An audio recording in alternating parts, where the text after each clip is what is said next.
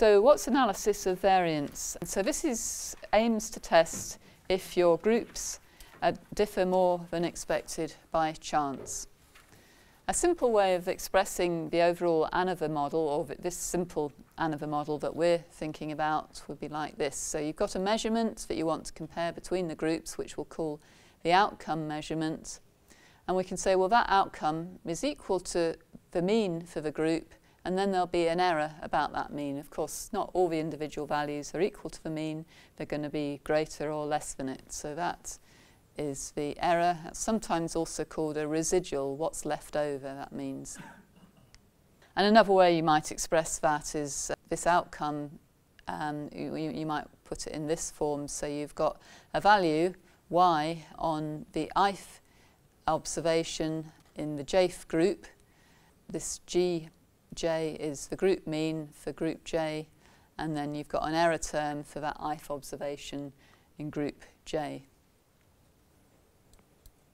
Just to help you imagine this, this might be something you're trying to analyse. It's a set of data that measures expression of various different genes, and you might decide you want to see if that expression's different between, here we've got 5 different genes. So the gene would then be the group, and this gj would be the mean of each of these 3 values. But of course they're not all going to be quite equal to the mean. So there's going to be an error added on to that. Another way of expressing, or sometimes people talk about it as parameterizing the model, is in this form, which is almost the same as what we had up here, except instead of giving the group mean, it gives an overall mean for the data, plus the difference, dj, of the group mean from that overall mean. So it's exactly the same, except it has this overall mean in the model too, and the parameters that are going to come out of it are going to be slightly different, but that won't affect the p-value that we get eventually.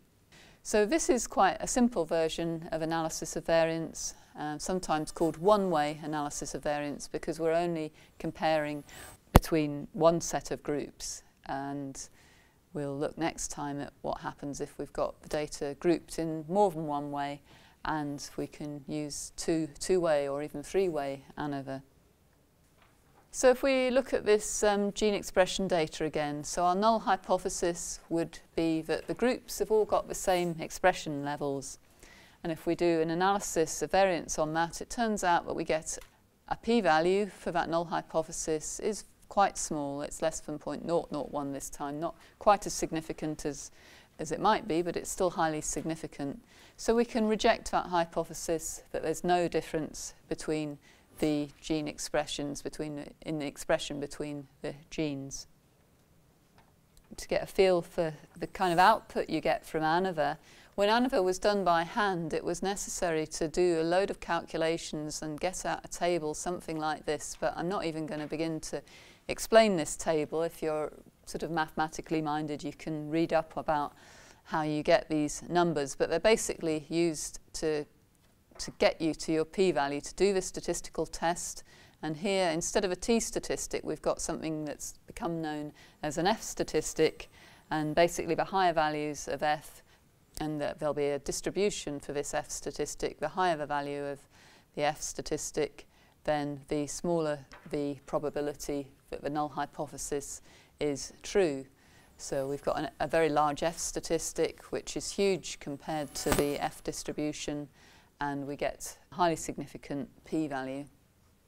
But I don't think, for the sort of, unless you're interested, you really need to understand much about this f-distribution, other than that this is a statistic that's used to test the hypothesis that all the groups are the same, in this case, the genes.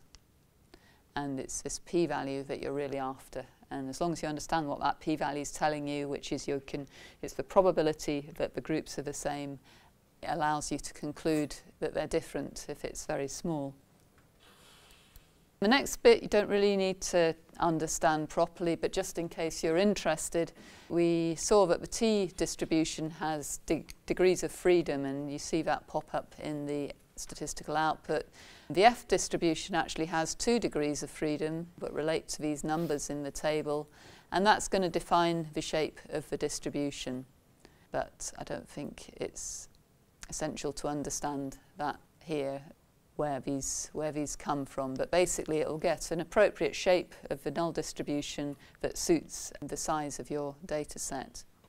We found that the genes were, these are the gene names, they were statistically different. We disproved the hypothesis that they were all the same, but we would want to go on and find out, well, which of them are different from each other. And most packages will optionally allow you to carry out t-tests to compare pairs of groups within the analysis of variance. And as I said, by default, they use a pooled standard deviation or variance for all the groups. And quite often it's more reliable, particularly, we've only got 3 values per group. You wouldn't really want to get standard deviation from just 3 values.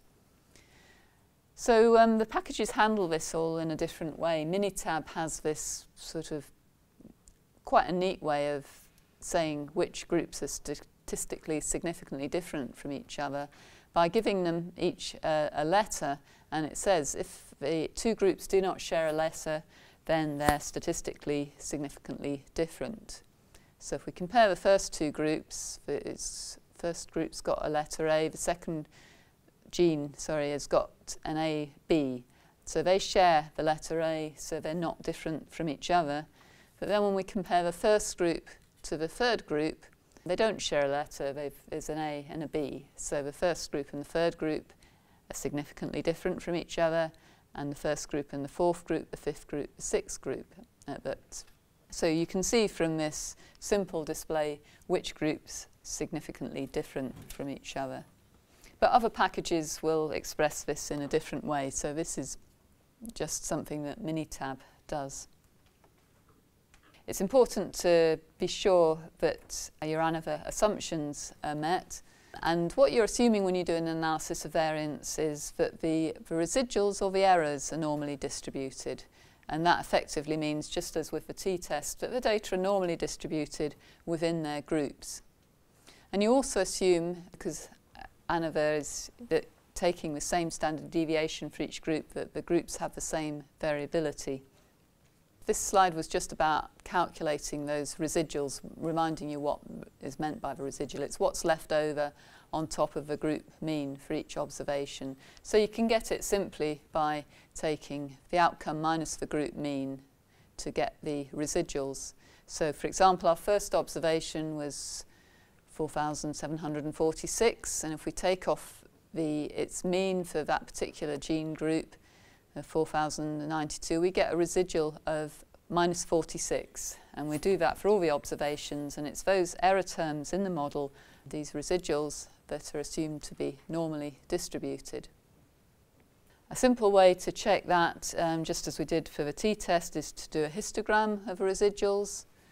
So this histogram isn't too bad. I mean, you've got to bear in mind the small frequencies, and so don't get too alarmed by this 2 here. I think I'd probably accept that histogram was good enough. Another way to check is to use something called a residual plot. And the residual plot is a plot of the residual values on the y-axis against their fitted values, the fitted values by the model. So here that's going to be the group means.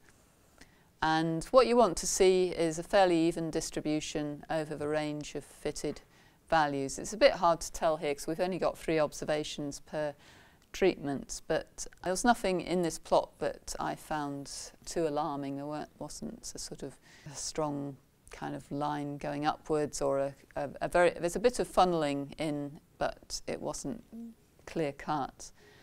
And the other thing this plot will show you is if there's any outliers in the data. If we'd got a value up here, that would be an outlier, and we'd then want to investigate that a bit more. So yeah, important, just as with the t-test, you've got normal data, important in ANOVA that your residuals are normally distributed.